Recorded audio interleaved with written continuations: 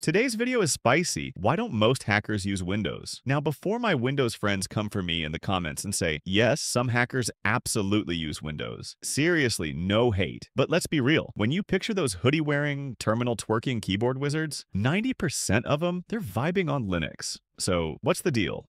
Why the massive preference? Now let's talk about Windows command line, or as I call it, the digital equivalent of riding a bike with square wheels. For hackers, PowerShell tries to be helpful like that one overeager intern, but it's no match for Bash, the Swiss Army knife of terminals. Need to scan a network? On Linux. Nmap 192.168.1 and done. For Windows, you're wrestling with prehistoric cmd.x, where even copying text feels like negotiating with a sugar-crashed toddler. It's where productivity goes to die a slow, painful death. Windows is basically a digital black box for hackers. Imagine trying to fix a car, but the hood's welded shut and the manual's written in emojis. That's Windows. Everything's hidden. Proprietary code, locked down guts. Hackers need to see how things tick to ethically break them.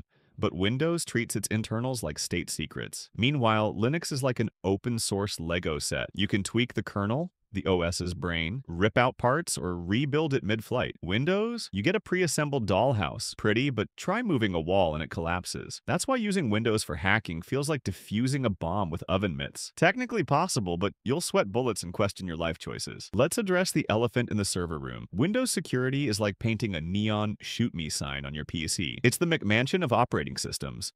Big, flashy, and everyone knows where the vulnerabilities are. With 1.4 billion users, it's a target-rich environment where attackers hunt like it's Black Friday. Even updates play Russian roulette. Patch Tuesday might fix critical holes, or nuke your Python setup. Meanwhile, Linux is like a fortress built by thousands of paranoid nerds eyeballing every line of code. Bugs get patched faster than you can say 0 day. Bottom line, running Windows for hacking is like dodging bullets in the Matrix while screaming your IP address in a cyberpunk alley. Not stealthy. Imagine Metasploit, Wireshark, and Nmap, the holy trinity of hacking tools, showing up to a Windows party handcuffed and gagged. Sure, they technically run on Windows, but they fight you like feral raccoons in a pillowcase. On Linux, they're first-class citizens. Sudo apt install Kali tools full and you're hacking before the coffee brews. But Windows? You'll spend hours Googling cryptic DLL errors while your terminal mocks you with access denied. That's why smart hackers use WSL. It's basically smuggling Linux into Windows like a USB drive full of contraband binaries. Still, it's like doing open-heart surgery with oven mitts. Possible, but why torture yourself?